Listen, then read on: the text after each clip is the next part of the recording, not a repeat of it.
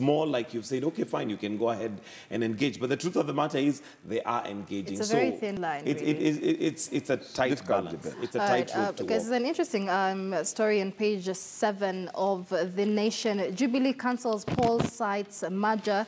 And even as we take a look at the ODM primaries, Jubilee kicks off their primaries on Friday this week. And now it has gone back on its decision to merge polling stations in its strongholds during the Friday primaries. And just maybe, Mkwanja, to explain to us the essence of merging polls, first of all, and the impact now of this decision not to merge their polling stations.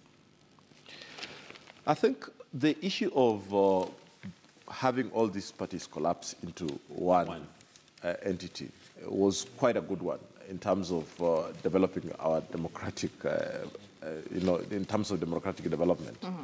But it's going to be down to how the party conducts itself at the party primaries.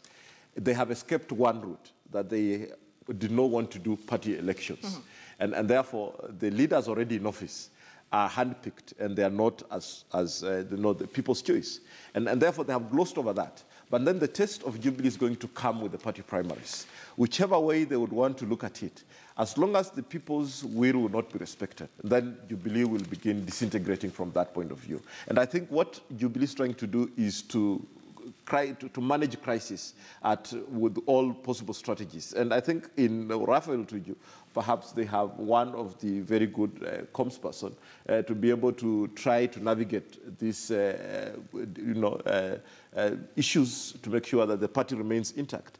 But whether they like it or not, the contest is going to be fierce. It is going to have particular ramifications. The only thing they have to do is, apart from managing crisis, they have to make sure that the people's will is respected so that they have a party at the end of the day.